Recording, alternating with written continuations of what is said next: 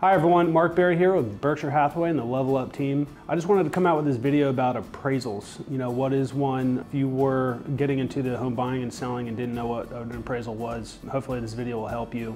Basically, when you go to purchase a home or refinance, an appraisal is going to be required. So a Georgia State licensed appraiser will come out, do an inspection of the home, take square footage, run comps, or comparable recent home sales to kind of justify the price and compare it with the condition of the home. So it's a very in-depth analysis of pricing and is really what sticks when a mortgage is involved. The average price for an appraisal is around $450, and typically that's paid by the buyer in the transaction. And if for any reason that comes in lower, then I think that'll be a separate video, or if you are curious about that, feel free to reach out. I hope this video helped, and I look forward to hearing from you.